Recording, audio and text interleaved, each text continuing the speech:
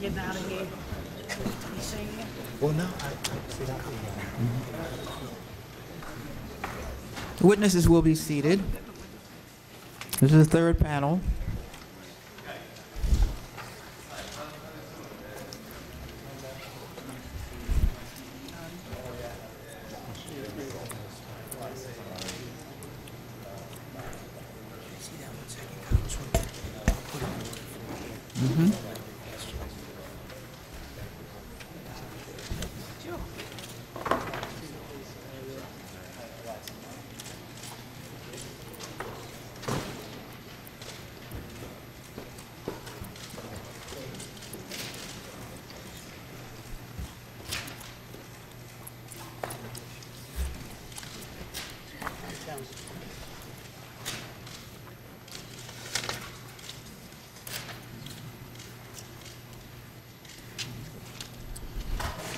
The final witnesses for today's hearing are Neil Borofsky, the Special Inspector General for TARP, Thomas Baxter, the General Counsel, Executive Vice President of the Federal Reserve Bank of New York, Elias Habayeb, the former Chief Financial Officer of the Financial Services Group of AIG, and Stephen Friedman, the former Chairman of the Board of Directors of the Federal Reserve Bank of New York, and current member of the Board of Directors of Goldman Sachs.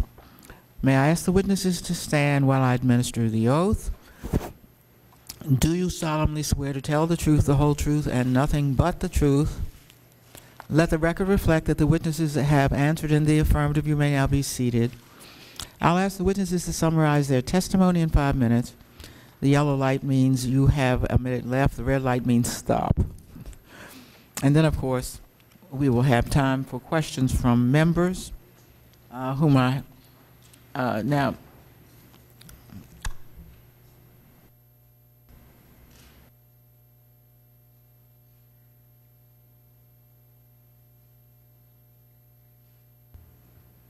All the witnesses have opening statements, so I believe that given the 4 votes, the members will be back by the time your statements are done for questions. Thank you. Mr. Borofsky, would you present your testimony first? Thank you, Madam Chair. It's an honor to once again to be back testifying before this committee. I'd like to thank this committee for the support it's shown our office, as well as its leadership and tenacity in bringing about transparency to the AIG bailout generally, and in particular to the counterparty payments. This past November, we issued our audit, an audit that was requested by Representative Cummings and 26 other members of Congress, including members of this committee, reporting on the decision-making process that led to then-President Geithner and the Federal Reserve making the decision, the choice, to pay 100 cents on the dollar, effectively par value, for a series of securities that at the time were worth less than half of that amount. And as we demonstrated in the audit, that was in fact a choice. A series of policy choices that were made that limited the ability of the Federal Reserve in its negotiations, and a choice to conduct the negotiations in the way that they did. And in our audit and in our testimony, we lay out the different justifications and explanations given by the Federal Reserve, many of which Secretary Geithner repeated this morning, and our responses, and in some cases our criticisms of those policy decisions. What I'd like to focus on today, though, is expanding a different theme in the audit, and that's looking at the tone and amount of effort that went into those negotiations, even assuming all of those policy decisions which restricted the latitude of the Federal Reserve. How are those negotiations conducted? Well, essentially, a number of mid- and senior-level executives at the FRBNY reached out to their counterpart at AIG's counterparties. They did basically over the telephone, and after informing them that even the negotiations themselves were voluntary, they asked if they would be willing to take a haircut on the amount of concession. For 7 of the 8, the answer was no. For the 8th, UBS, the answer was yes, so long as the other counterparties also agreed to a similar concession. The Federal Reserve at that point decided to shut down negotiations, not to pursue that willingness to negotiate, and decided, with the approval of Secretary Geithner, to pay 100 cents on the dollar. Now, this stands in stark contrast to a negotiation that occurred just a few weeks earlier. And this, of course, was the negotiation by which the government purchased $125 billion of preferred securities from the 9 largest institutions as part of the TARP's capital purchase program. There, unlike in AIG, it were the principals that were involved. President Geithner, Secretary Paulson, and Chairman Bernanke on behalf of the government, and on behalf of the counterparties, the banks, some of the exact same banks that were subject to the AIG discussions, the chief executive officers. There, unlike in AIG, the conversations weren't conducted over the telephone. Each of those CEOs was summoned to Washington and told to appear in a Treasury conference room, gathered together. And there, unlike in AIG, the message was forceful. President Geithner, Chairman Bernanke, Secretary Paulson, and others made it very clear of the importance that they believed that this negotiation was, how important it was for the banks to agree. They used the terms like that it would be good for the country for them to do so. No such similar effort was taken with respect to the AIG negotiations. And the result, with the capital purchase program, 100% agreement. The result for the AIG, as we all know, were failed negotiations. Now, would it have made a difference if President Geithner or Secretary Paulson got on the phone and talked to those chief executive officers? Would it have resulted in the savings of billions or tens of billions of dollars for the taxpayer? We don't know. We can't know. But we do know, because we've recently been informed by the French regulator, the same regulator that the Federal Reserve cited their intransigence as being one of the great barriers to achieving effective negotiated haircuts. They recently told SIGTARP that, in fact, they would have been willing to engage in just such a negotiation, so long as it was at a very high level, so long as it was completely transparent, and as long as it was universal agreement. Everyone came around the table. And we also know that if such negotiations occurred and were successful, they would have addressed all of the concerns that Secretary Geithner addressed this morning and many of the concerns that were outlined in our audit of concerns by the Federal Reserve. But we'll never know, because that effort was simply not taken. Madam Chair, our audit covers, I see my time is running low. Our audit obviously covers a lot of other issues, as does our testimony, including some of the recent troubling comments from Treasury that impact transparency. And of course, I'll be available to answer any questions that you or other members of the committee may have. Thank you. Thank you, Mr. Borowski. Mr. Baxter, we'd like you to go next. Good afternoon, Madam Chairman Norton, Ranking Member Issa, and other members of this committee. Thank you for inviting me to appear here today. As the General Counsel of the Federal Reserve Bank of New York, I welcome the opportunity to talk about the Federal Reserve's work to stabilize AIG at a critical point. I will also address the role played by the Federal Reserve Bank of New York in securities disclosures made by AIG. Let me begin with just a few words about autumn 2008, when our nation was challenged by a financial crisis of a kind we had not seen since the Great Depression. At the New York Fed, we were literally working around the clock trying to implement a number of liquidity programs directed toward market stability. Today, we consider some of the actions taken during those frenetic times with respect to AIG.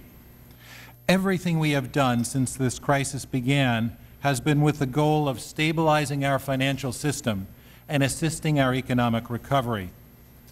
Turning to September 2008 and the actions taken by the New York Fed, the Board of Governors of the Federal Reserve System, and the Department of the Treasury, they were designed to avoid the catastrophic systemic consequences that would have resulted from an AIG bankruptcy. Every American would have been adversely impacted. We did not lend to AIG because we wanted to, but because we had to. A decision not to act might have been easier on us, but it would have been worse for all. Now I will turn to the specific issues that bring me here today. First, there have been concerns about AIG's counterparties receiving large payments for terminating CDS contracts and selling collateralized debt obligations. There have been allegations that this was a backdoor bailout designed by the Federal Reserve to assist the banks at the expense of the American taxpayer. These allegations are not true. AIG was scheduled to announce an earnings loss of nearly $25 billion on November 10, 2008. Had we not reached agreement with the counterparties to terminate their credit default swap contracts by that date, by acquiring the CDOs, AIG would have been downgraded by the credit rating agencies and thrown once again to the brink of bankruptcy. This would have returned us to the situation we faced in September and required even further government support. We took the action needed to terminate the CDS contracts by the deadline, and our focus was on solving the AIG liquidity problem, not on benefiting AIG's counterparties. Second, I would like to clarify the misunderstanding that the Federal Reserve and Treasury Department received nothing of value in exchange for the payments to AIG's counterparties. As part of the termination deal, the Federal Reserve, through its special purpose vehicle Maiden Lane 3, paid approximately $29 billion and received assets with a fair market value of $29 billion. The par value of the assets was approximately $62 billion. Today, the value of the assets, which secure the Federal Reserve's loan, exceeds our loan balance by several billion dollars. Third, concerns have been expressed about our involvement in AIG's securities disclosures. In particular, there have been allegations that we somehow tried to engage in a cover-up by recommending that AIG strike certain sentences in its SEC disclosures related to the payments to the counterparties. These allegations are not true. Our sole purpose was to ensure that securities law disclosures by AIG were accurate and appropriately protective of taxpayer interests. Let me finish by thanking the committee for holding this hearing. We submitted an extensive statement yesterday, and we have delivered 250,000 pages of documents to you. I believe that, upon careful examination, the committee will see that our actions successfully addressed a potentially calamitous risk to the economy, and in doing so, protected the interests of the American people.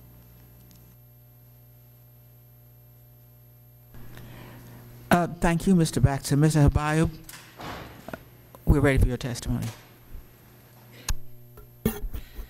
Madam Chairman, Ranking Member Issa, members of the committee, thank you for the invitation to appear before you today. From September 2005 until May of last year, I was Senior Vice President and Chief Financial Officer of the Financial Services Division at American International Group. I left AIG in May 2009 on excellent terms and continued to provide advisory services to the company while I planned the next phase of my career. By way of additional background, I'm a licensed CPA and practiced with Deloitte & Touche, becoming a partner in 2003. My position with AIG gave me some insights into Maiden Lane 3. Maiden Lane 3 LLC is a financing entity created by the Federal Reserve Bank of New York. The entity helped facilitate the unwinding of a significant portion of AIG Financial Products credit default swaps by purchasing the underlying multi-sector CDO bonds from FP swap counterparties. At the same time, the related swaps were terminated. I understand that the committee is interested in learning more about these transactions. These transactions were critical to AIG. They significantly reduced the risk of substantial collateral postings to counterparties that FP was required to make under the swaps. They also reduced the erosion to AIG's capital from mounting mark-to-market losses on the swaps. A little history is helpful. During the subprime mortgage crisis, the bonds underlying FP swaps began to decrease in value. As a result, beginning in late 2007 through 2008, FP reported billions of dollars of mark-to-market losses on the swaps under the fair value accounting rules. FP also posted billions of dollars in collateral to its swap counterparties as a result of the declining market value of the bonds and declines in AIG's and the reference bonds' credit ratings. AIG lacked the financial resources to come up with a large-scale solution. Because AIG is not a bank, it did not have access to funding through the Federal Reserve in the normal course. Instead, AIG had to rely on the capital markets. By the beginning of September 2008, the collateral postings and the mark-to-market losses, along with other factors, were straining AIG's liquidity. But AIG was not able to access the capital markets. On September 15, 2008, the rating agencies downgraded AIG, triggering an onslaught of new collateral calls. Even after the federal rescue on September 16, 2008, AIG still needed to reduce its exposure to the mark-to-market losses and collateral calls on FP swaps. The federal rescue did not stop these losses or payment obligations. This is what led to the creation of Maiden Lane 3. Under the terms negotiated by the New York Fed with the swap counterparties, Maiden Lane 3 bought the underlying bonds at the then market value. Specifically, Maiden Lane 3 purchased approximately $62 billion in notional amount of bonds underlying FP swaps for a market value of $29 billion. Separately, FP agreed to terminate the swaps for an amount equal to the difference of the bond's notional par value and its market value. The collateral that FP had posted to date was used to pay the cost of terminating the swaps. Specifically, FP paid the counterparties approximately $33 billion in previously posted collateral to tear up the swaps. So the counterparties ended up with par, a total of approximately $62 billion. To conclude, Maiden Lane 3 was critical in mitigating AIG's continued exposure to the significant mark-to-market losses and collateral calls on the swaps that was draining AIG's capital and liquidity. I'm happy to answer any questions the members of the committee may have. Thank you. Thank you very much, Mr. Bayou. Mr. Friedman.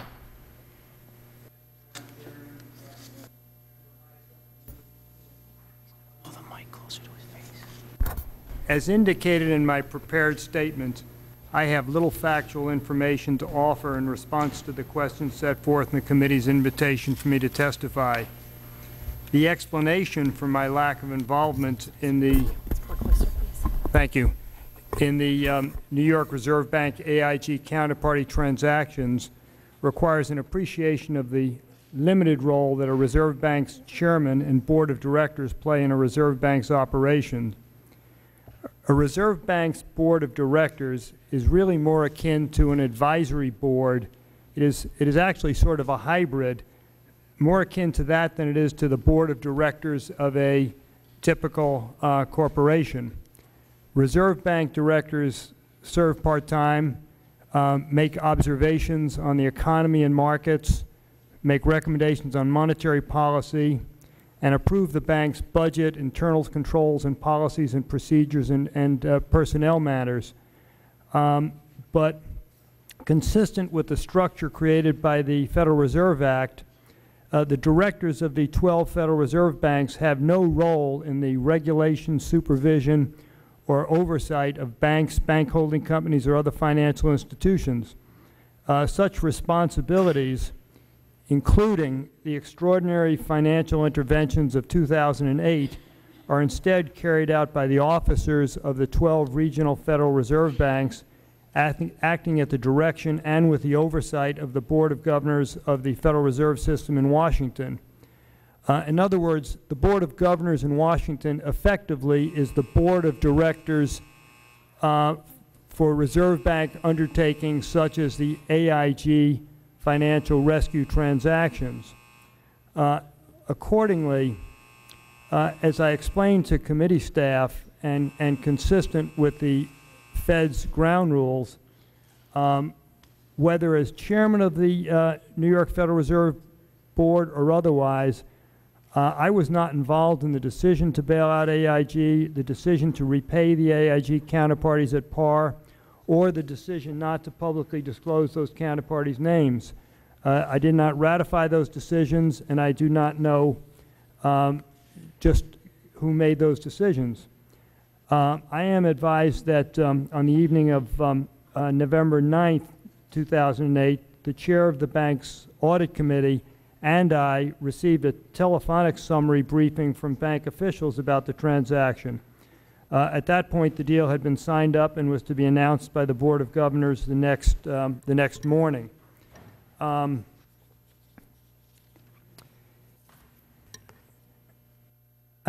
I would note that by statutory design, the boards of the reserve banks are comprised of members with intentionally diverse financial interests and affiliations, such that the directors' recommendations and advice on monetary policy include input from a diverse array of bankers, borrowers, and community leaders.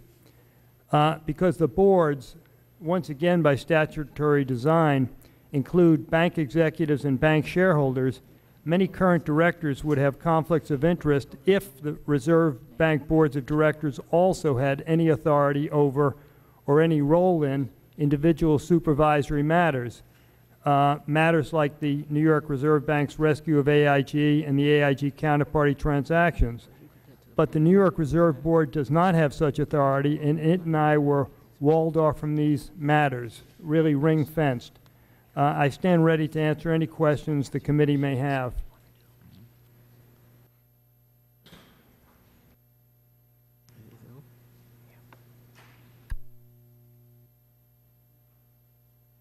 Mr. Friedman, let's begin with Mr. Baxter. Mr. Baxter, the committee notes that you have said publicly on a number of occasions that AIG and not the Federal Reserve of New York had the final say on disclosures. The committee has, however, in its possession an email, I believe it is up there, it was obtained by subpoena. It involves a senior person in your office, and the words said are, any public disclosure by AIG was still subject to FRS approval, Federal Reserve Service approval. Doesn't sound like, sounds pretty much like the Federal Reserve has the final approval with that kind of statement. If what you say about AIG having the final decision is true, why did a top New York Fed employee say that the final approval, in effect, rests with the Federal Reserve? Madam Chairman, as I look at that email, I don't see it being addressed to me, so I will have to speculate as to why the author of that email included. Who do you think it was addressed to, Mr. Baxter? You know, you don't just send emails in the air. I can't read it well enough, Madam Chair, to tell you, but it doesn't look like it's addressed to me.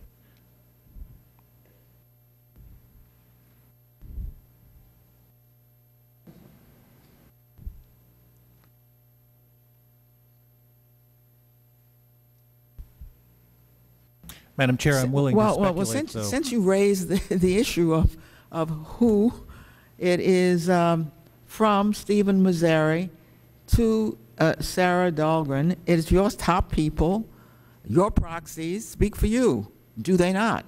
They are not only very senior people, they are also very diligent people.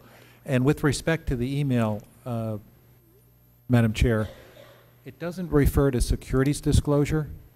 It refers to a public disclosure by AIG, so I'd point that out as one item. With respect to AIG's securities disclosures, those are AIG's legal obligations under our securities laws, given that AIG was then and is now a publicly traded company.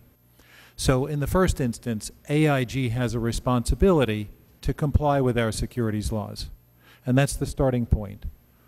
Now, it is true that AIG shared its securities law disclosures with the Fed. And it is true that the Fed commented on those draft securities law disclosures of AIG. Our purpose in making those comments was twofold. First, to assure accuracy, and second, to protect the taxpayer interest.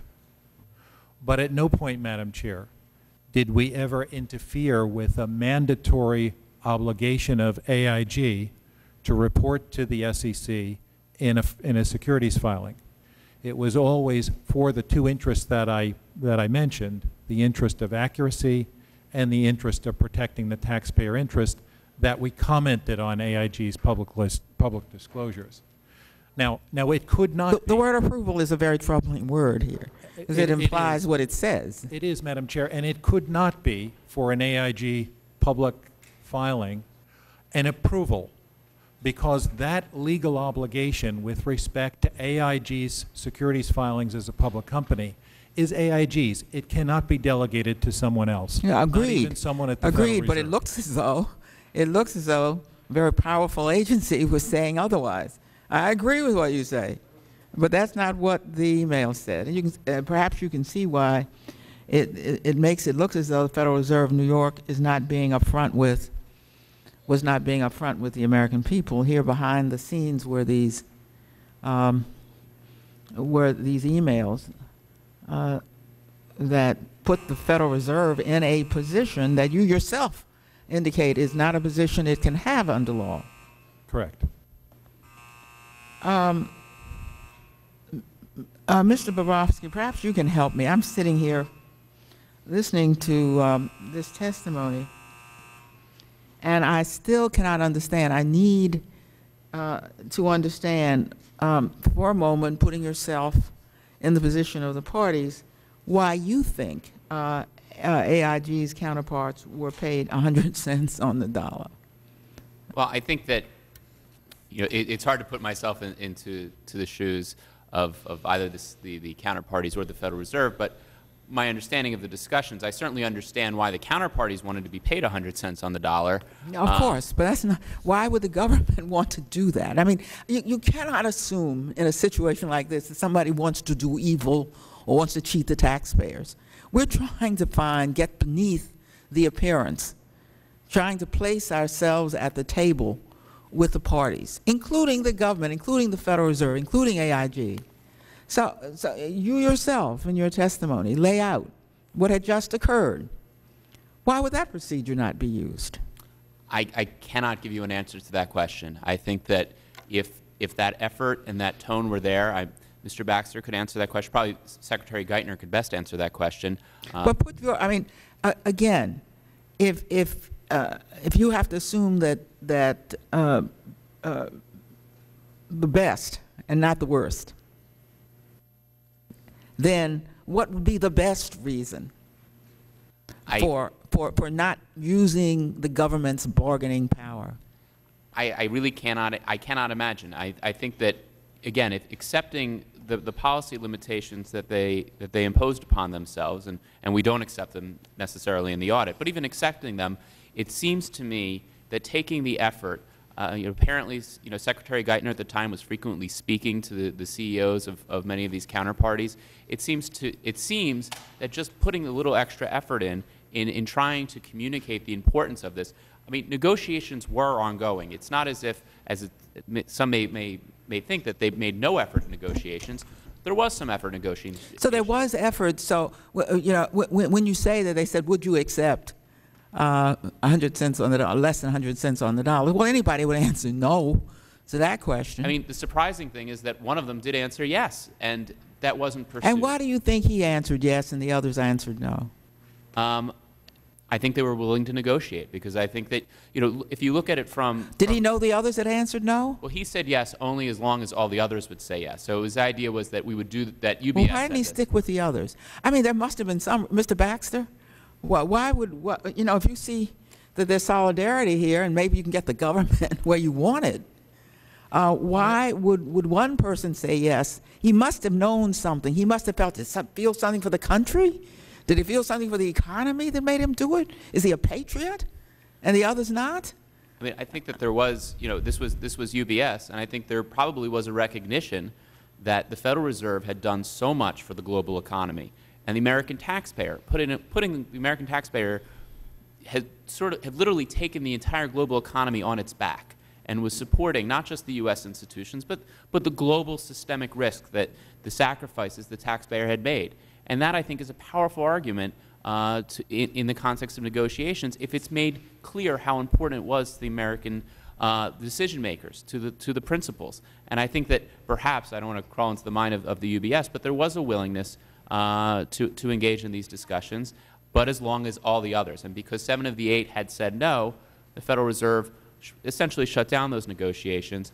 But I think it is a very fair question to say, why not do something similar to what was done just a couple weeks before in Washington with respect to the capital purchase program, which is, again, those were not a compelled transaction. It was ultimately a voluntary transaction, but the negotiations, if you will, were conducted in a very, very forceful manner that made it very clear that this was an issue of national importance.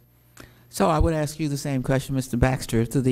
One of the reasons why people are so angry at the banks and at the government is because this is a common sense question that anybody would ask without being very learned or very practiced in negotiation. So could you give us your answer? And I think, Madam Chair, this is a key question. The key question is, why didn't the Federal Reserve act successfully to get a concession of perhaps... Is your mic on, sir? I think it is. Why weren't we successful in getting a concession from the counterparties? Why wasn't AIG successful in getting a concession from the counterparties? Because that was the situation. And it is related to bargaining power. Now, typically, when a debtor is trying to restructure a debt with a creditor, the bargaining power that the debtor gets, Madam Chair, is from the threat of bankruptcy. This negotiation with the counterparties was taking place in the first week of November 2008. So how would the threat of bankruptcy have played during that particular period of time? And of course, Madam Chair, you know that the Federal Reserve had already interceded to save AIG from bankruptcy on September 16th of 2008, only 6 weeks before. So what about the bankruptcy threat? And I have 3 responses. First, that threat was not credible, given the actions of September 2008. Second, that threat of bankruptcy was not true. We weren't prepared to put AIG into bankruptcy in November of 2008. And we don't misrepresent situations in negotiations at the Federal Reserve. But the threat was there.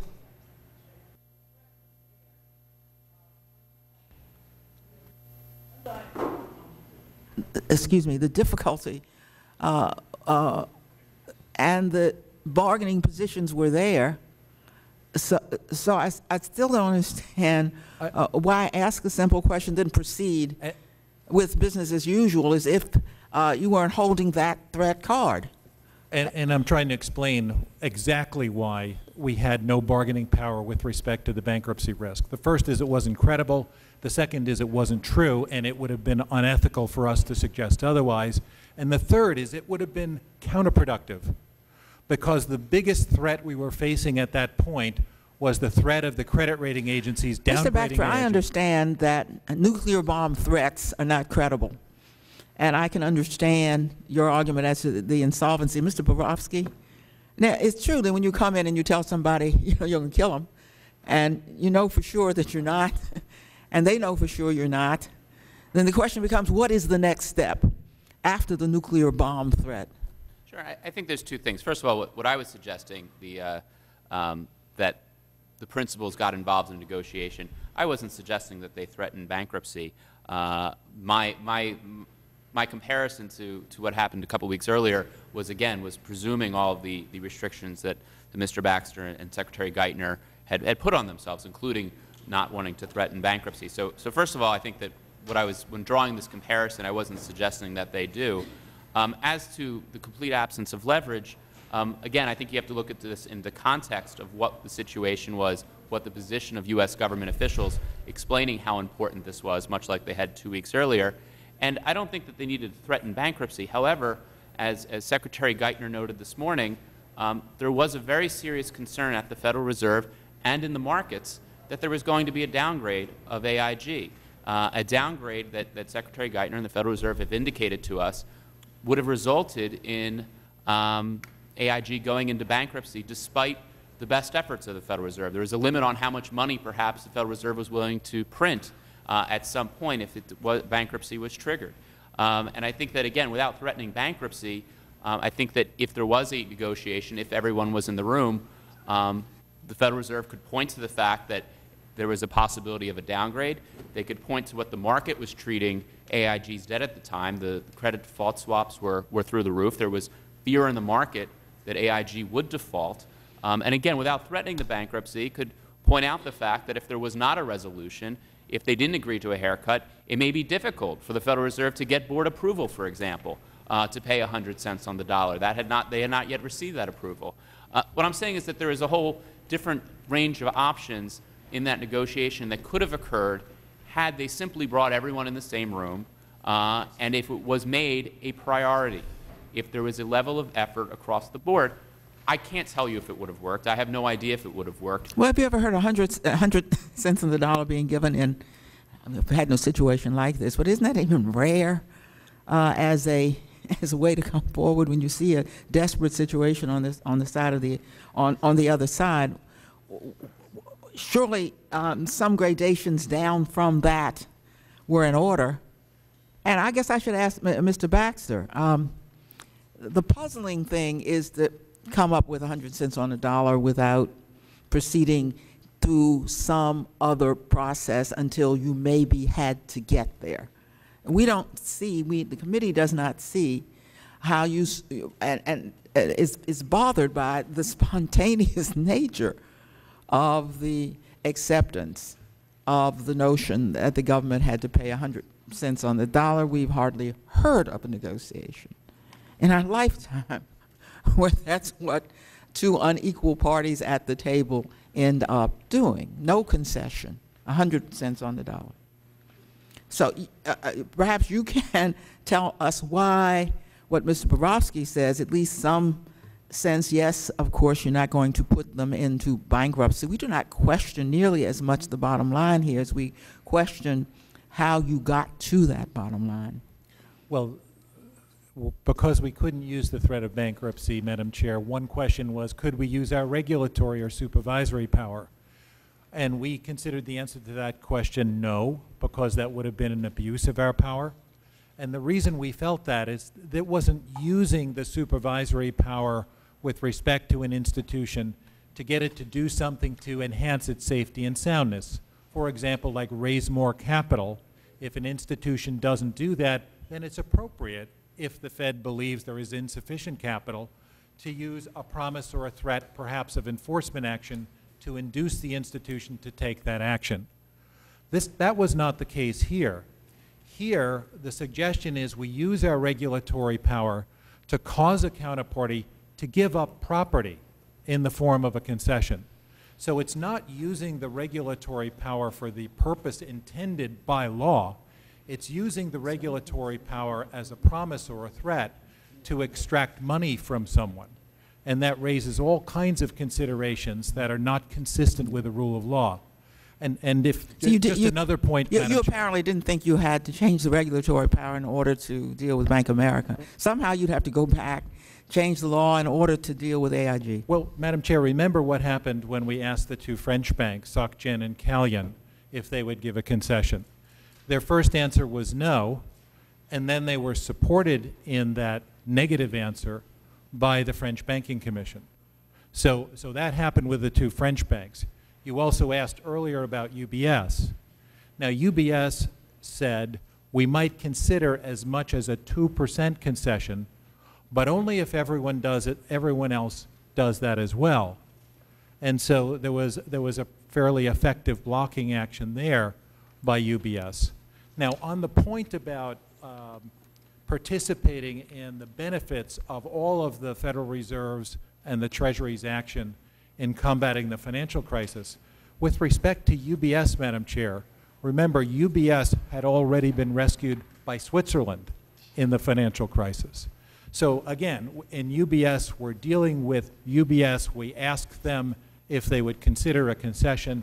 You know what their answer is, but it's a hard case to make that they owe the United States a favor when Switzerland had already come to their rescue.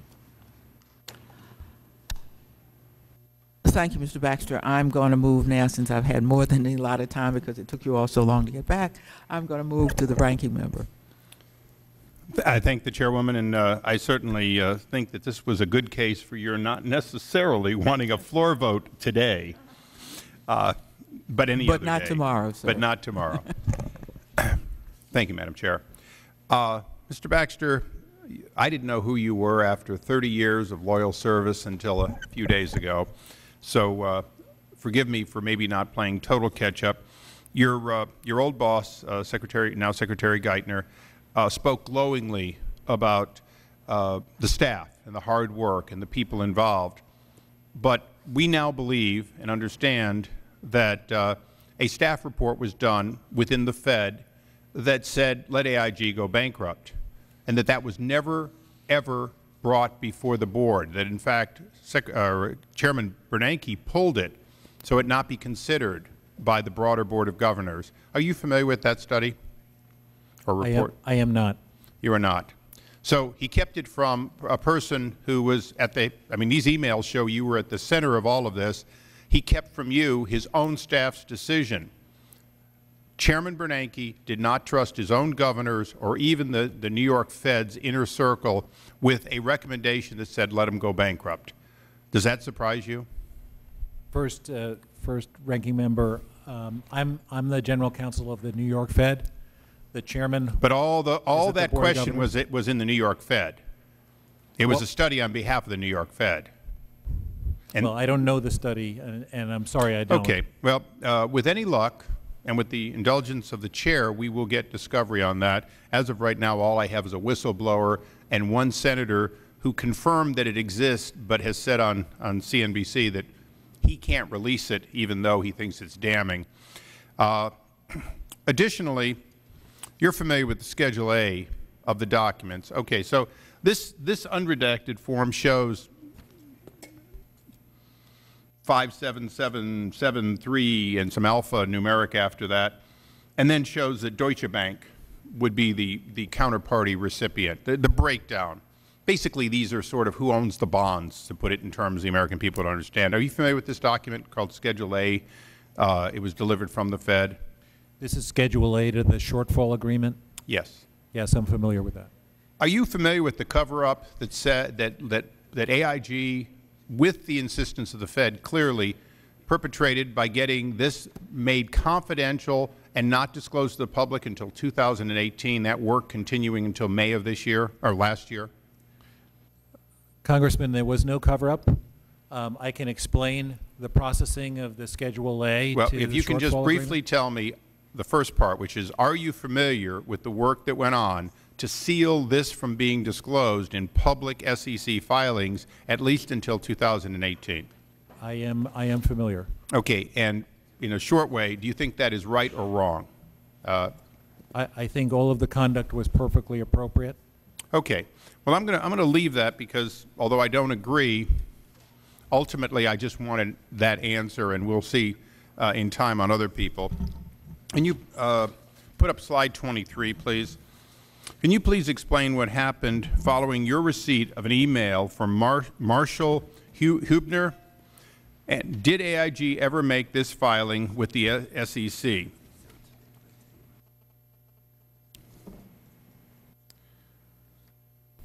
Would you like me to explain this? Please, as briefly as possible. This concerned a salary increase for the Chief Financial Officer of AIG, and Mr. Hubner was concerned about that salary increase. I was also concerned about that salary increase, and as a result of our collective concern, I had conversations with AIG, and the Chief Financial Officer in question decided that he really did not want the salary increase at this time.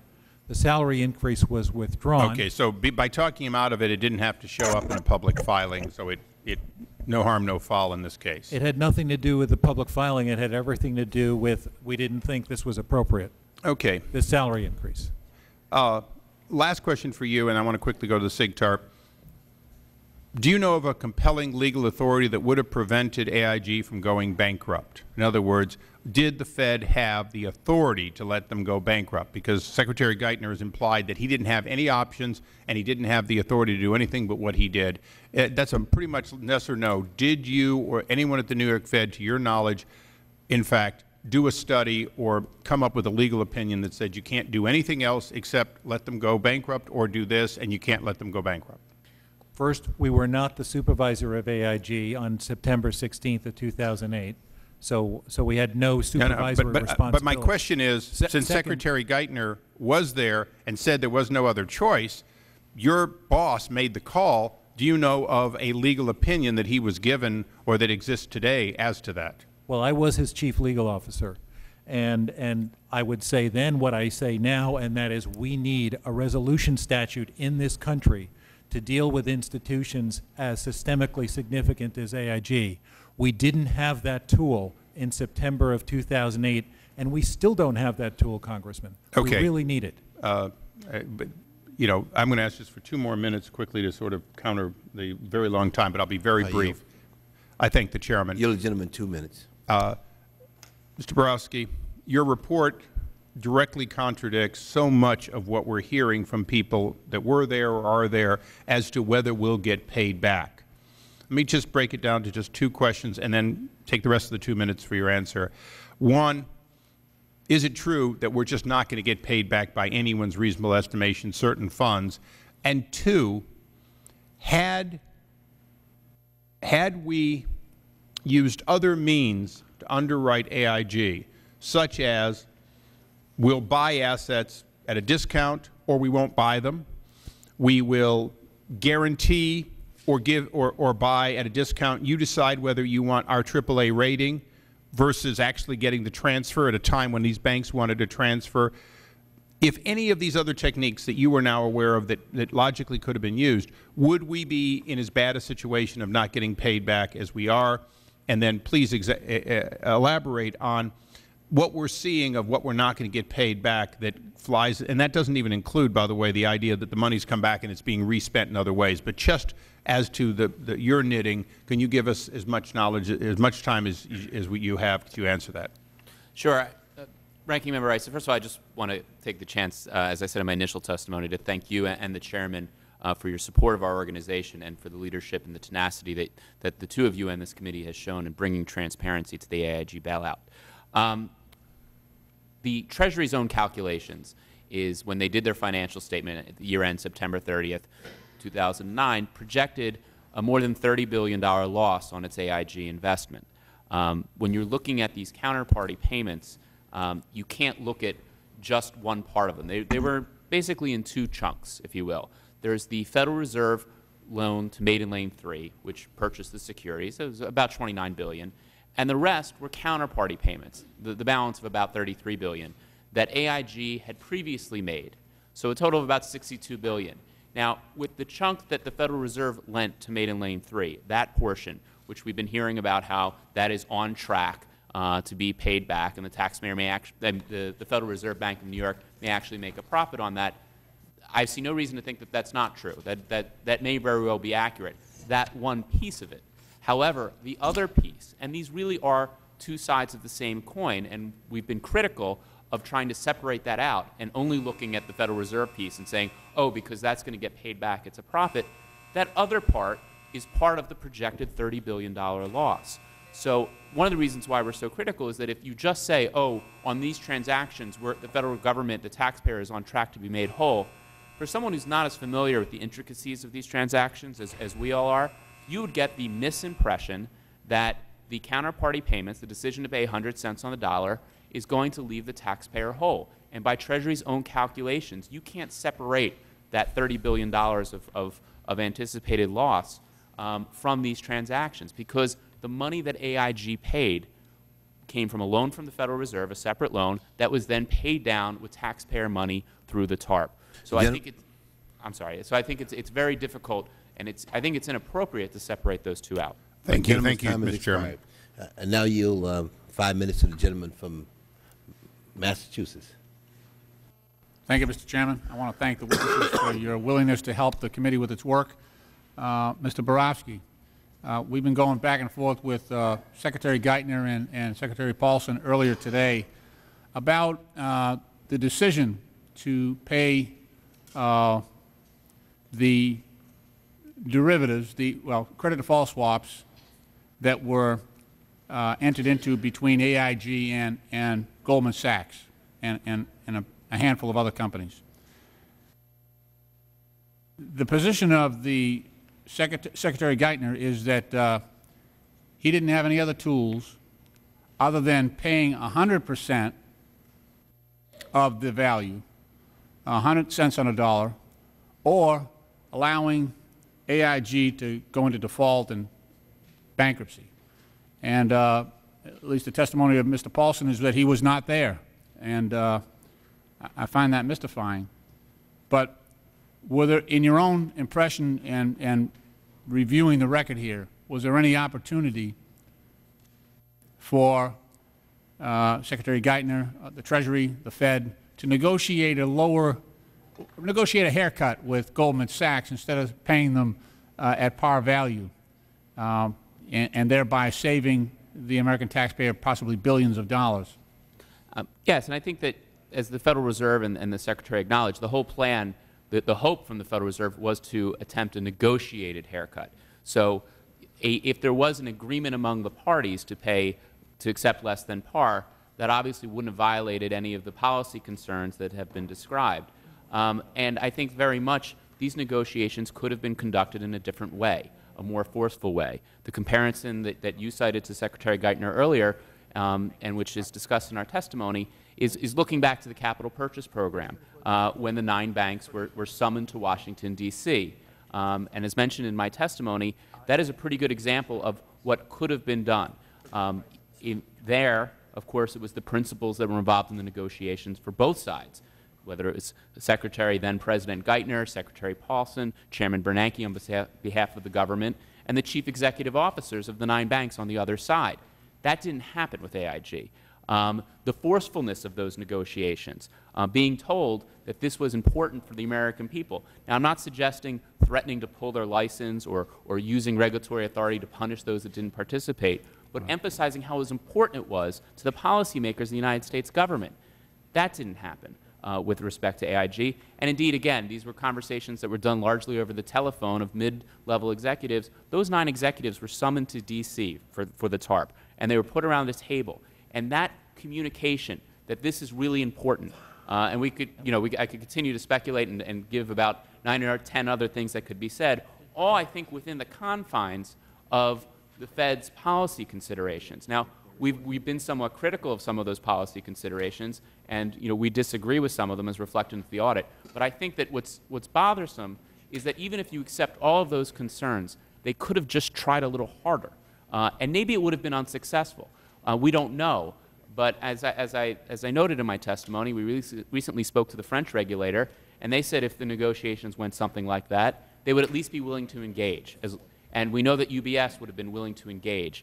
And we don't know what the reaction is of the other potential counterparties, because that telephone conversation from then President Geithner or then Secretary Paulson or Chairman Bernanke saying, hey, this is important, we want you to be involved. We know they were talking to these CEOs on a regular basis, but this wasn't elevated to that level. And we'll never know what the result might have been, but it may have resulted in saving the taxpayers billions, if not tens of billions of dollars, but we just don't know the answer.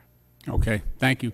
Mr. Baxter, maybe you've been asked this question before, but in terms of the decision to make the payment at 100 cents on the dollar, were you part of that discussion?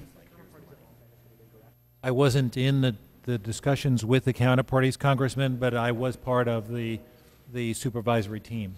How did you arrive at that? Could you tell me? I can try.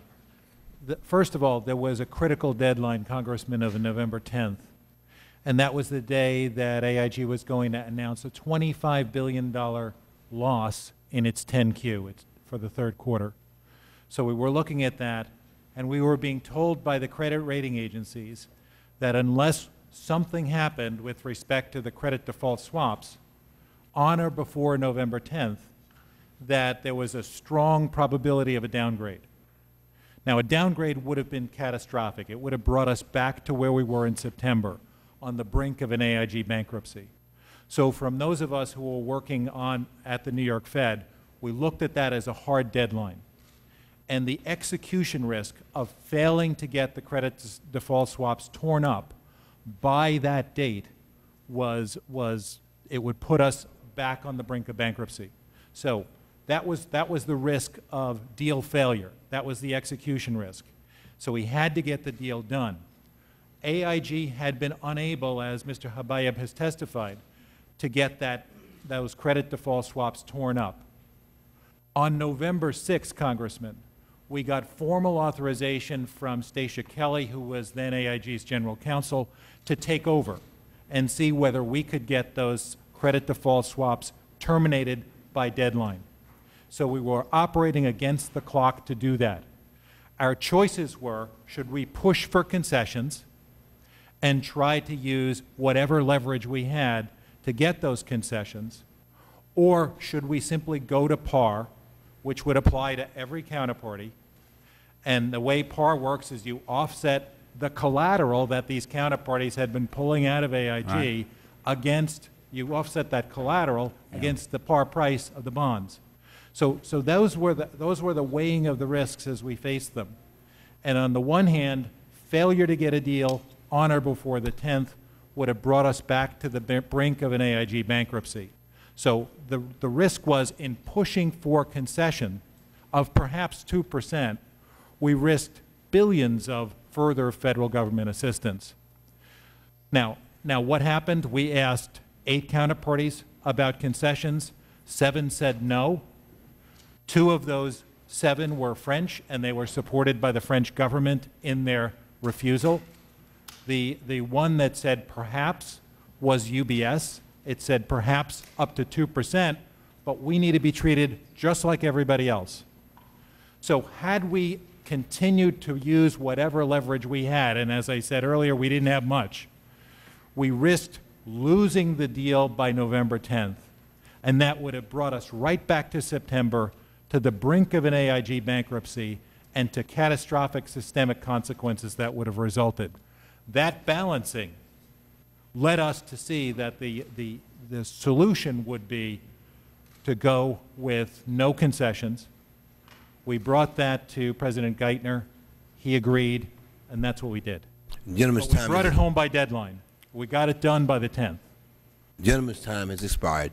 I now yield 5 minutes to the gentleman from Indiana, Mr. Souder. Did I hear, Mr. Baxter, did you say that Mr. Geithner signed off on paying at par? He was part of that decision? He did.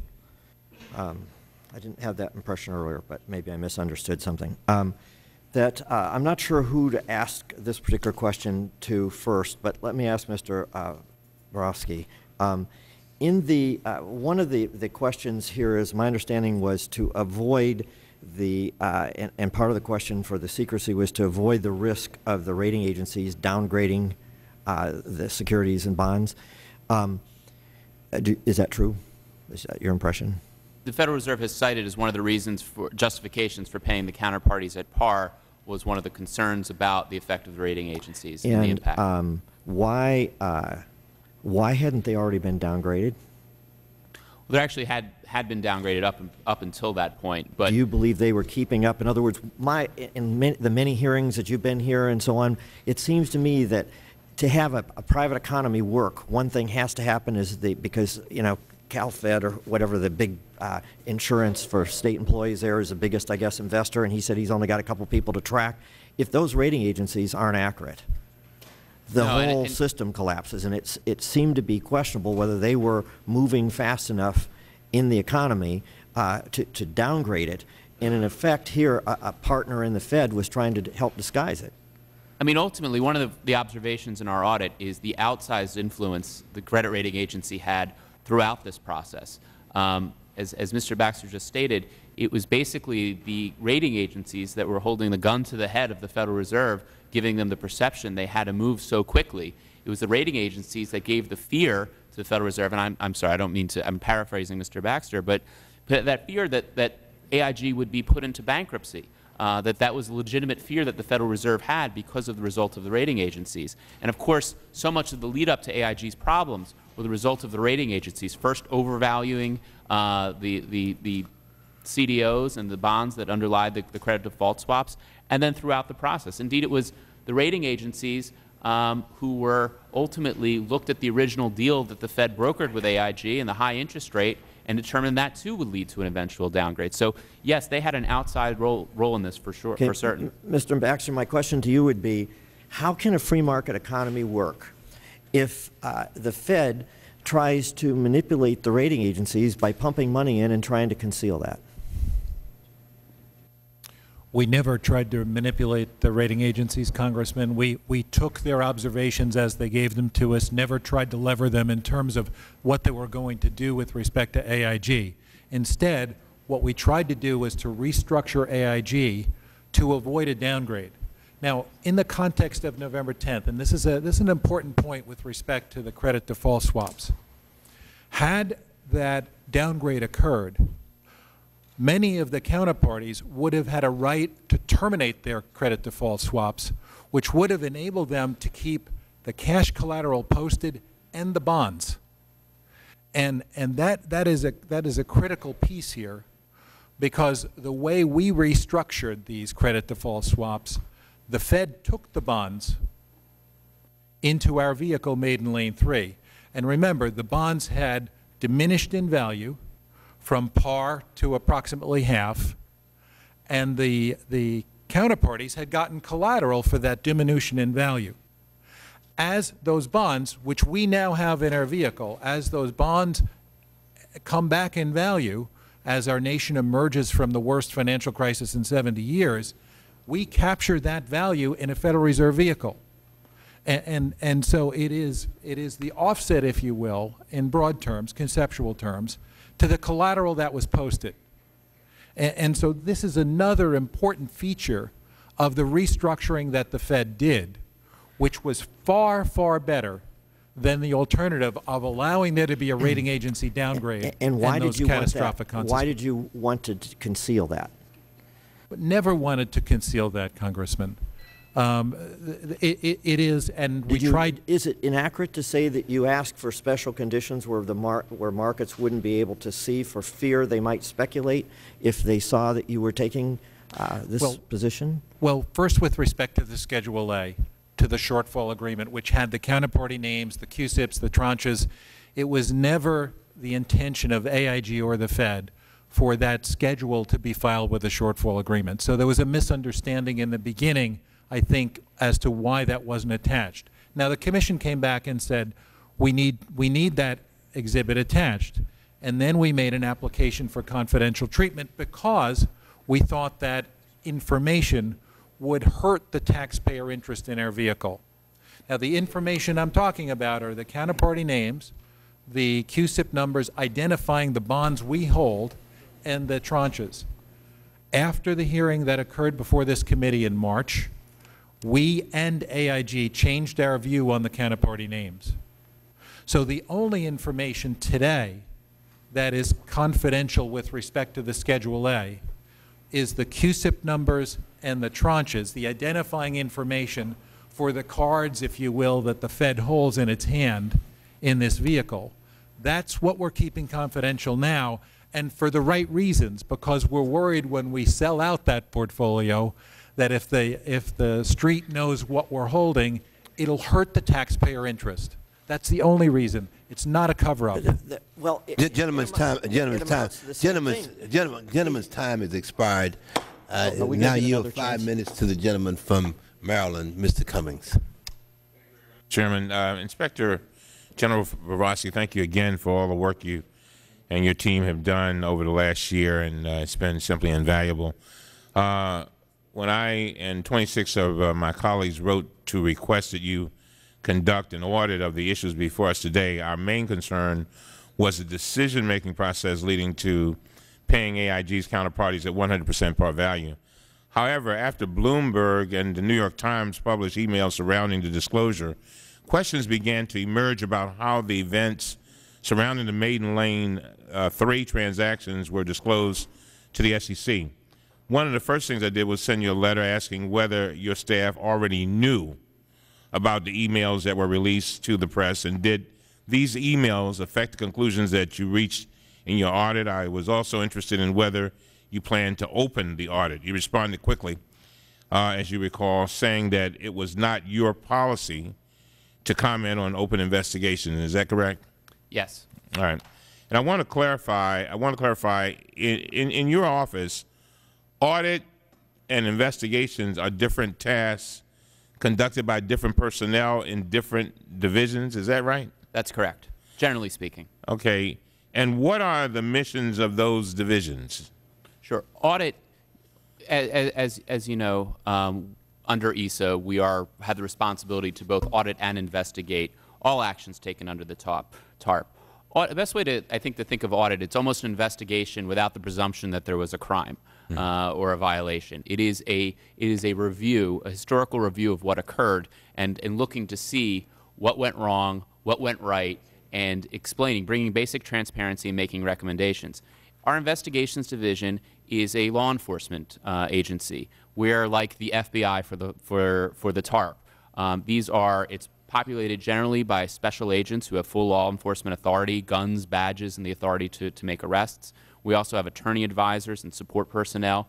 And when we move something into the investigations division, it's because we're taking a look to see if there was misconduct. If there is some reason, or there's an allegation, or we suspect in certain cases whether there's a crime or even a civil violation, we do support civil investigations as well, we move it over into that section. So with respect to your letter and the request, we didn't receive many of the documents that this committee received, and including those documents, as well as some other documents that pertain very directly to some of the issues directly addressed in the audit. And does it surprise you that you didn't receive them when you would, I mean, now looking back? Some of the documents I'm extremely surprised that we didn't receive.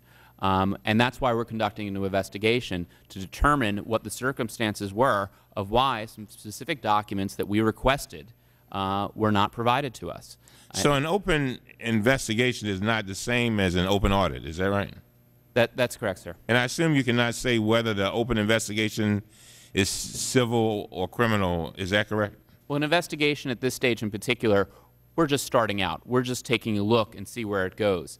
If it does result in our belief for a referral for civil or criminal prosecution, we would do that. We would then interact with the Department of Justice. We don't have prosecutorial authority. If we determine otherwise, especially with respect to these investigations, we have the option of preparing an investigative report, which will provide to you and this committee reporting on our findings. Can you tell us what the time frame is for this, or you just have to take your time and you can't figure that one out, huh? We're going, I mean, for us to do this right, 250,000 pages of documents that this committee received, we also received. That's going to take us some time because we really can't determine what we didn't receive until we go through literally every page of those documents. And given the significance and importance of this matter, I usually drive my agents pretty hard and ask them to move very, very quickly. In this instance, I told them, above all, to move quickly, but we need to be very thorough and very accurate. And that will be followed, as all investigations, by a series of interviews once we get our hands around the document. So I hesitate to put a time. Bloomberg reported this morning that you are, quote, probing whether the New York Fed improperly limited the release of information about payments to AIG's bank counterparties. Is this correct? Or can you comment on that? Yes. We also have opened a probe into some of the allegations that came here. And again, I really want to stress that when we open an investigation, we're not presuming misconduct or anything like that. It's been suggested that there was misconduct. Again, and so what we're doing, it's our job, our responsibility, our statutory responsibility, when such issues are raised, we have to go look at it. And as I said, if everything was done in a legally correct manner, we'll report that. I see my time is up. Thank you, Mr. Chairman. Thank you very much. And now you have 5 minutes to Congressman Bacchus. Thank you. Mr. Brofsky, I'm going to ask you this question. You know, Secretary Geithner says that they didn't disclose some things, but now they've fully disclosed everything, and they're trying to inform the American people. However, I think his testimony today appears to mislead the American people. And let me ask you about that. On page 10 of his testimony, he's talking about the AIG bailout. We paid the fair market value at the time for the assets. Essentially what the Federal Reserve did was to purchase these securities from the counterparty with a par value of $62 billion for a purchase price of $27 billion. That's not true, is it? It is partially true. Partially true. What they don't say is they got $27 billion of taxpayer funding, and they got to keep $35 billion worth of collateral. Right? I mean, it is true, in addition to the $27 billion that came from Maiden Lane 3, all that other AIG collateral that they previously been paid, which was made possible largely by the other loan from the Federal Reserve, which was backfilled $40 billion by taxpayer money. And I think in the Secretary's full testimony, he does acknowledge that there is an AIG loss. What we cite in our testimony was a statement that was put out by Treasury, which was completely unbalanced and gave the impression that the taxpayers would be made whole because of that narrow issue of Maiden Lane. And well, we think that's actually what this statement this morning to me says, that they purchased securities with a par value of $62 billion for a purchase price of $27 billion. It is literally true in the Maiden Lane 3 facility. That is what occurred. It is literally true. Yeah, he said in the end the prices paid for the securities were their fair market value. That's not true either, is it? Well, again, with respect to the Maiden Lane 3 part of it, it is literally true, but to look at these transactions as a whole, when you look, the counterparties did receive 100 cents on the dollar for those securities and for tearing up the credit default swap contracts. So the total compensation, when you include the collateral they were able to keep, was effectively par value. Because the counterparties, they received $62 billion, and all they $27 billion of it paid directly from the special purpose vehicle. Mr. Baxter, Mr. Friedman, you'd agree with that. They received $27 billion from the special purpose vehicle. Is that correct? I think it's very important, Congressman Bacchus, to understand that we paid for multi-sector CDOs with a par value of $62 billion. Right. Our vehicle paid $29 billion. 29, all right. Now 27 went to the counterparties, 2 went to AIG. Okay. Another important aspect of this is then we received those multi-sector CDOs into our vehicle. With respect to the cash collateral that AIG posted, but what I'm saying, this is important. This is important. But I'm saying to say that we now can recapture that, because as those multi-sector CDOs come back in value, as our nation emerges from the worst financial crisis in 70 years. Well, I understand about the work, but what I'm saying, then the value comes back. But what I'm saying, it was $27 billion, and then it was $35 billion worth of collateral that the counterparties were allowed to keep. Which they were legally entitled to. Oh, I understand that, but what I'm saying, to say that this, you know, that for $27 billion you got $62 billion worth of assets is certainly not the whole truth, is it? The whole truth, Congressman, is you have. No, I'm asking you. I'm trying to answer your question. You have insurance policies in the form of a CDS. You have assets that are insured. We got the assets. What happened with AIG is they got to tear up the insurance policy that was threatening its survival. Right, Secretary I understand all that. I mean, I've heard that repeatedly. That's the whole truth. But he also says that the fair market value, that you paid the fair market value, but some of these CDOs, some of them were rated CCC or lower, and the market prices at the time, a lot of them were 20 cents and below that. Is that not correct? Well, Congressman, I'm a lawyer. I won't comment on the value of any particular asset because it's beyond my competence. let me ask you this. In our view, and the view of our experts, well, BlackRock, who the Fed hired, said that they said there was no doubt that they valued the paper at the average of less than 50 cents on the dollar. That's in November of 2008. That would have been somewhat less than $31 billion.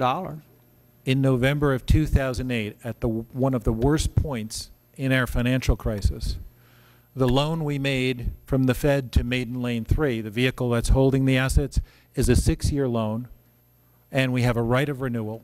So we can hold these assets. Well, I understand all that, but I'm saying at the time you paid par for something that was trading. BlackRock says they were trading 50 cents on the dollar. We paid fair value. All right. Gentleman's time has expired. Yeah, we have to. Now you have 5 minutes to the gentlewoman from New York, Congresswoman Maloney. Thank you. Thank you very much for yielding, Mr. Chairman, and Ranking Member for holding this hearing. Along with many of my colleagues, we pushed very hard to have full disclosure, and I would like to put in the record letters that I wrote to the Fed requesting full disclosure, along with letters from many of my constituents. Without objection, so ordered. Okay. I'd like to get back to Mr. Backus's questioning, and Mr.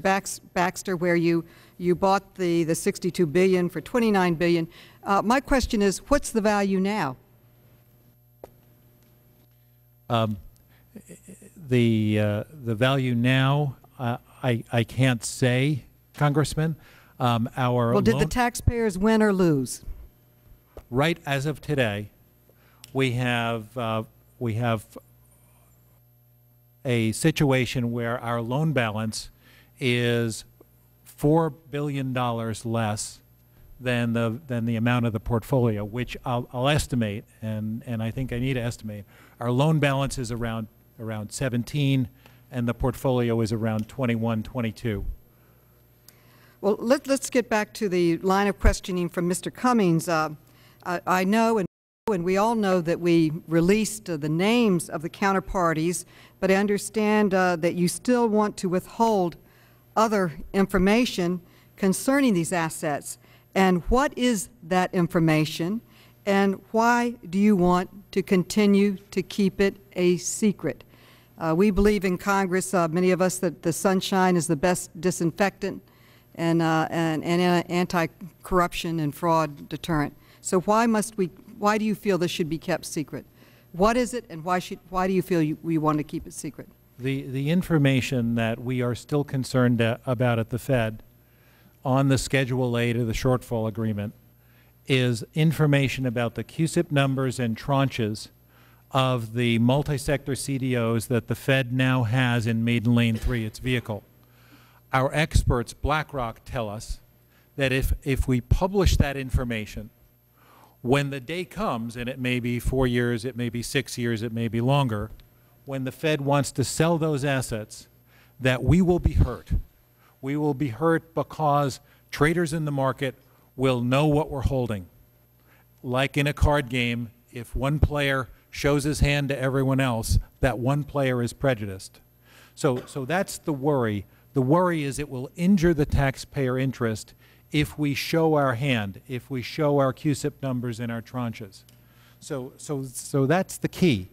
And we applied Mr. Baxter, reclaiming my time, isn't it standard policy for investors to disclose holdings like these in securities filings? Well, these particular multi-sector CDOs, it is not customary, I am told, for investors to put this information out.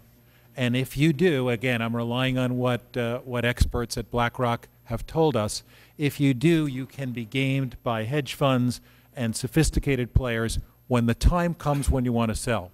So you're saying that the public, the taxpayer, would be at greater risk in the ability to reclaim these funds if this information was disclosed. Is that true? That is true, Congresswoman. I would also wonder why the average American would need to know the precise CUSIP numbers and tranches of the Maiden Lane portfolio.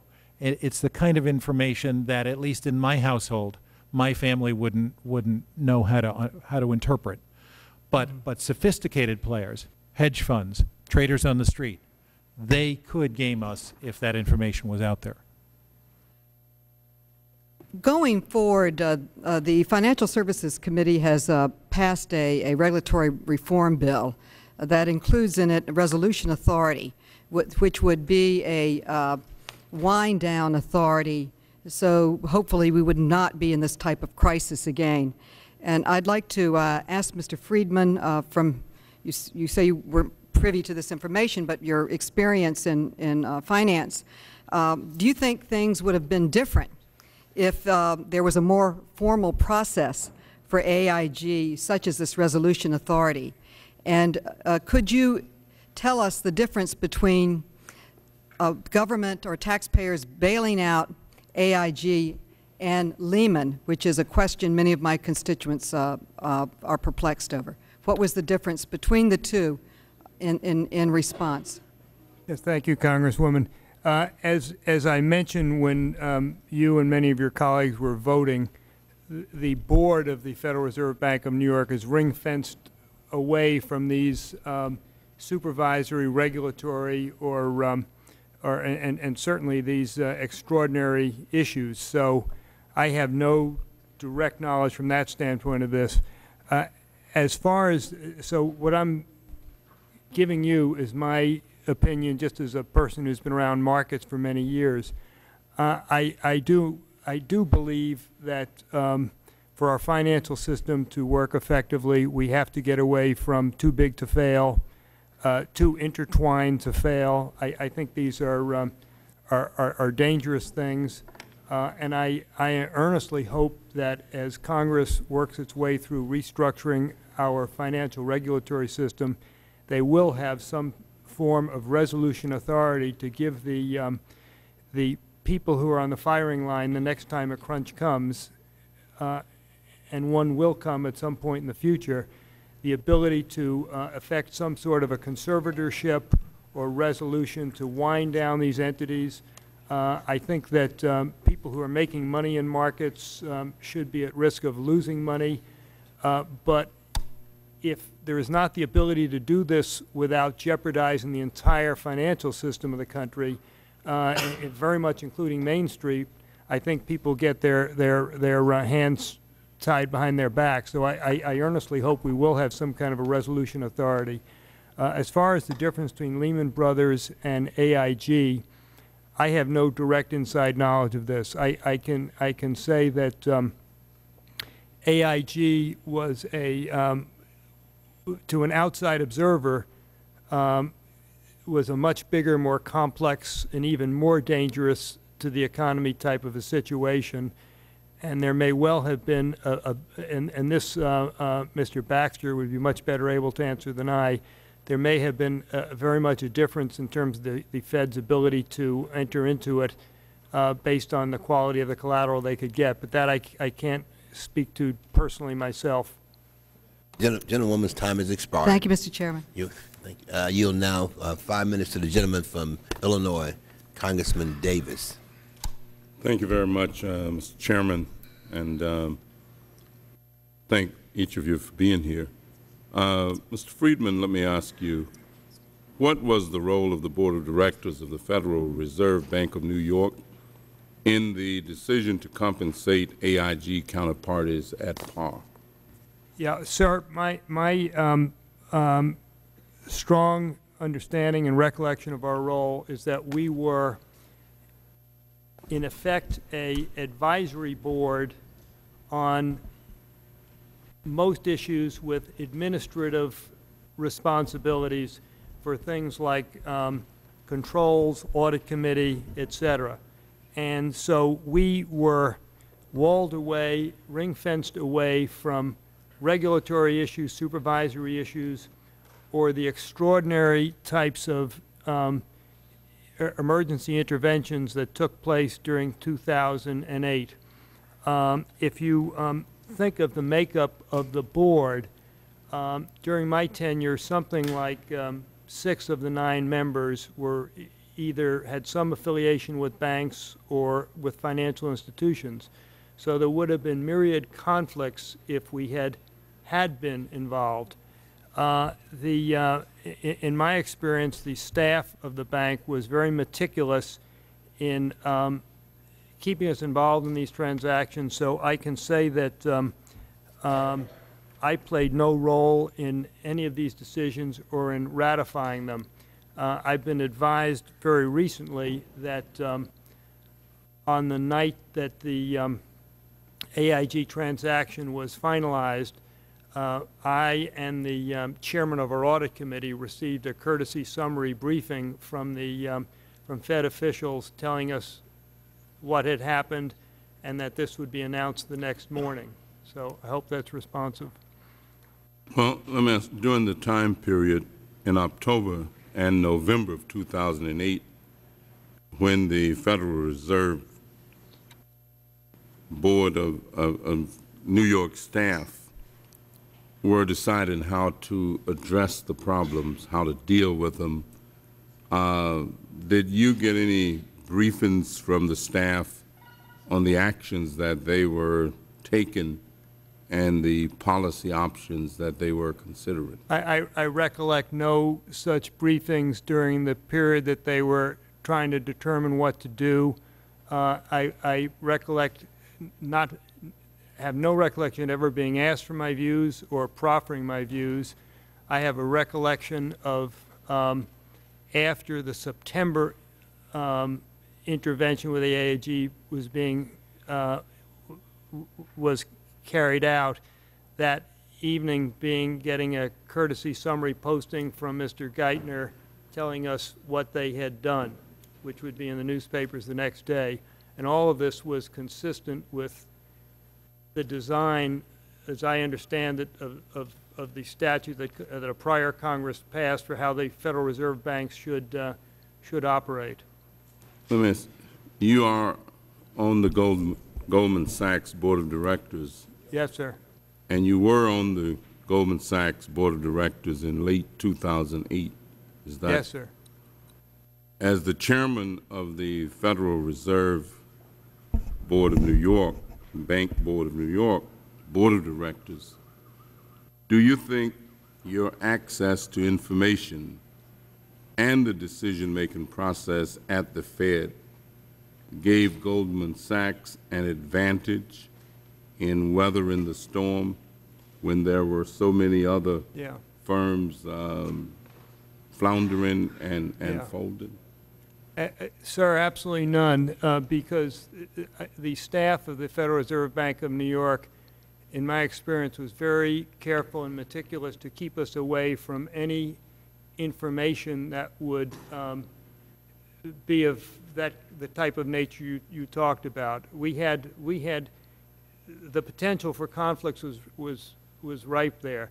You know, the purpose of that board, the primary purpose, as I saw it, was it gave the president of the bank a group of knowledgeable market people that he could get information from as to what was happening in their areas, their business areas, and their communities.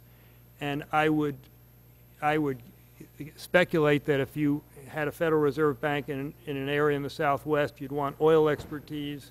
In an agricultural area, you'd want people with farm expertise. We had a lot of financial market expertise, but the discussions were at the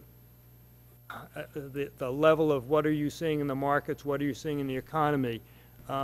They wouldn't ever tell you what was happening at another bank, which was probably a competitor of one you were affiliated with.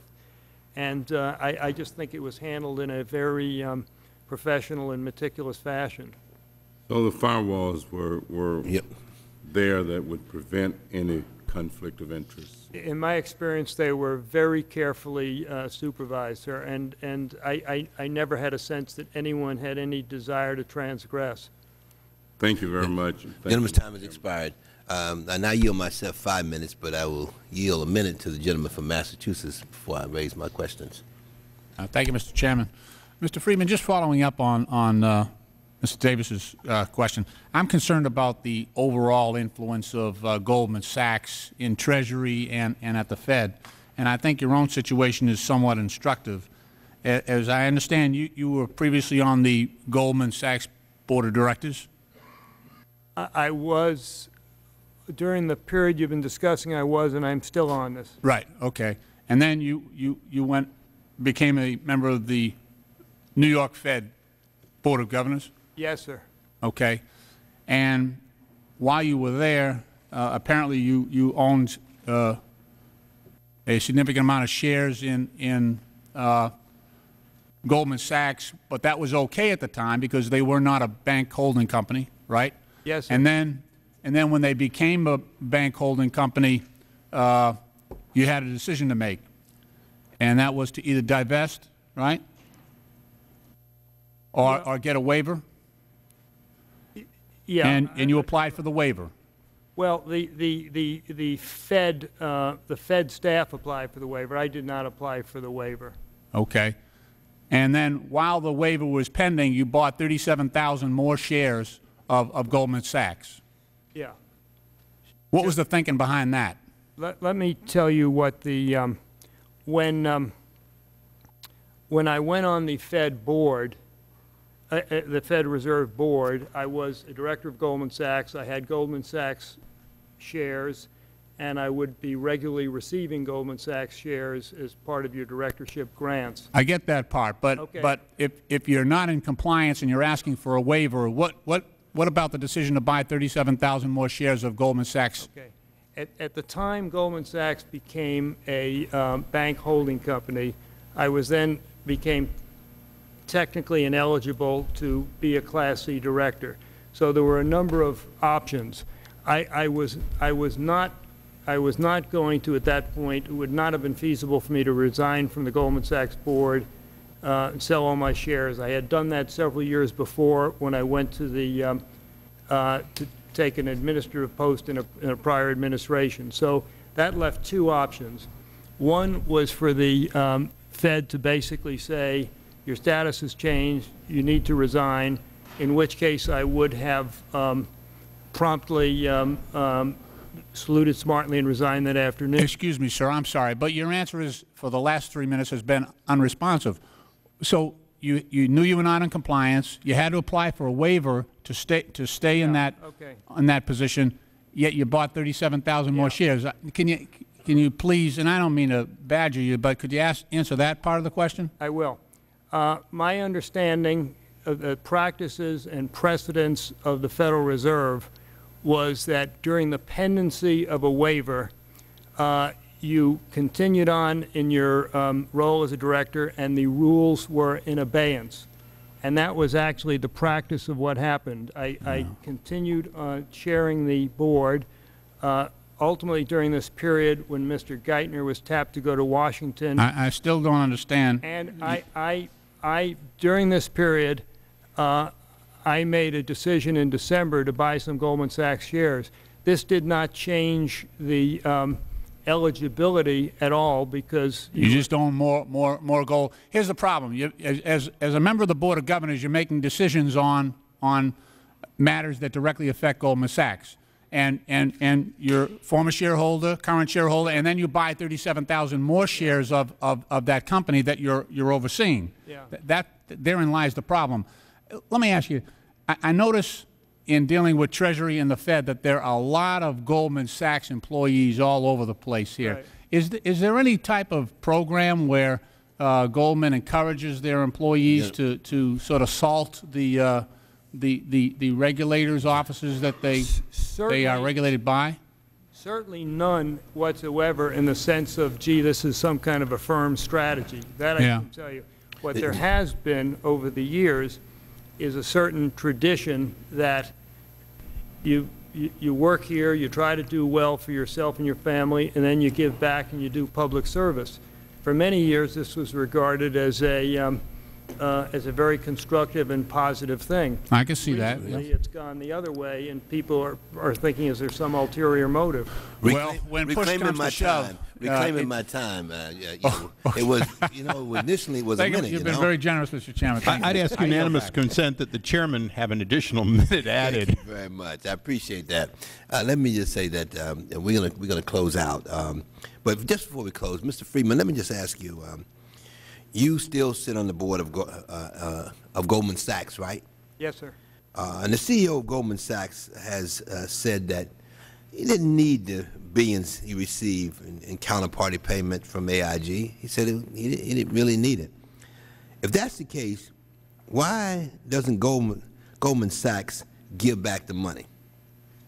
Mr. Friedman, my advice to Goldman Sachs is just come clean and say you need the money and you appreciate the fact that the American taxpayers were so generous. Why not? You were talking, sir, about a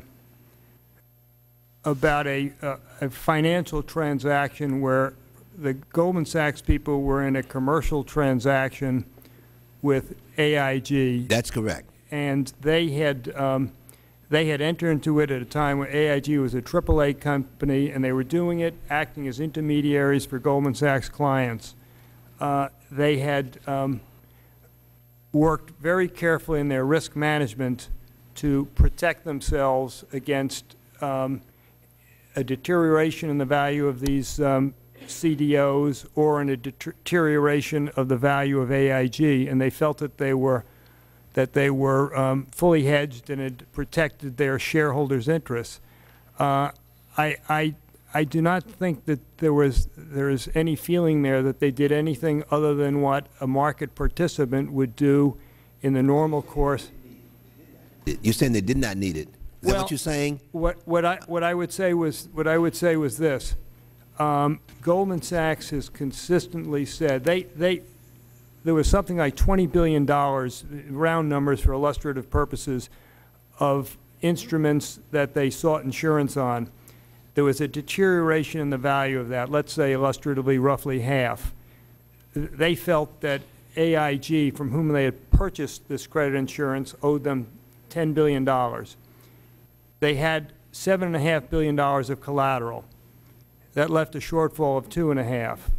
They had purchased insurance on AIG's survival from other major institutions and had collateral and netting arrangements with these other institutions. So what they've consistently said is that their exposure, their direct exposure, and they've used that word direct exposure to AIG, was not material. Now, I am not going to say that, and this may be the point that Sigtart made, but I'm not going to say that in the event of a financial Armageddon, all bets weren't off, but they are the stewards for the money of their shareholders. Right. And that's the. Thank you very much. Mr. Chairman, just a couple of quick UCs. I'd ask unanimous consent that all members have 5 legislative days in which to submit both their opening statements and any follow-up questions on to any of our witnesses. Without objection, so ordered. I ask unanimous consent that the letters earlier submitted, that if the chair would eliminate his reserve at this time, these are letters that you were copied to a long time ago. Right. Hopefully. Definitely. Still reserving the right to object, but because some of them I'm not sure I've seen, so I want to make certain that we see them. I really don't see a problem, but just in case there is a problem, I want to reserve the right. Okay. Well, actually, I'll withdraw my UC on that and simply submit them as new questions for the record. Perhaps that'd be easier. Without objection. And then last, the UC on, or second last, the UC on the Schedule A. Are you prepared to withdraw your reservation on that at this time? I'm prepared to withdraw. Thank you, Mr. Chairman. And last, earlier you had said that you would compel witnesses to answer. It is a custom of the committee that it be 7 days. Could I have unanimous consent that 7 days after their receipt, they be expected to respond to our questions? Without objection. Thank you, Mr. Chairman, and thank you for holding this incredibly successful hearing. I think this is probably our finest bipartisan hour. I think the witnesses, whether they like the questions or not, would certainly agree it was bipartisan. I yield back. Thank you very much. Let me thank all of our witnesses for being here today, and of course, we really appreciate the fact that you've taken the time to come. And without objections, I enter this binder into the committee record. But before we adjourn, let me state that if the AIG bailout and the government's involvement in it teaches us anything, it shows that deals with the taxpayers' dollars that are made in secret results in distrust and deep, deep, deep disappointment. When taxpayers' dollars are involved, transparency must be first and the last focus of the government. Again, let me thank you very, very much for your testimony. Mr. Chairman? Yield to the gentleman from... Could I, with your leave, just mention one email in particular that I think highlights what you just said? And let me just say to you, put it in writing. All right. He will answer it, and we will move forward. Thank you very much. Gentlemen, we have a work meeting. Don't leave, please. Don't go. Don't go.